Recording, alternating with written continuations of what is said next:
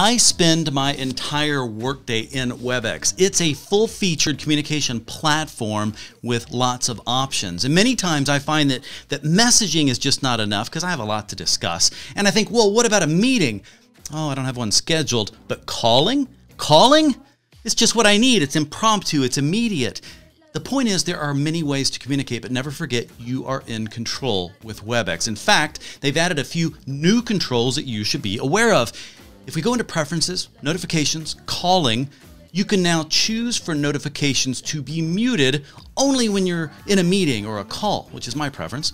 So you can set what happens to inbound calls when you're in that meeting. So you want them to get a busy signal. You want them to go to voicemail. It's in your control. Oh, something I didn't even realize until just recently, music mode and that magical background noise removal feature that's been added to meetings. Well, both of these things work the same way in your calls as well.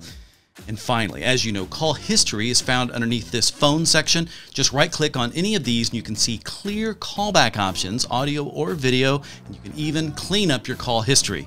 Now, I know that you love meetings as much as I do. I mean, who wouldn't? Just don't forget that Webex can make all of your communication smoother. It's your productivity. It's up to you to personalize it.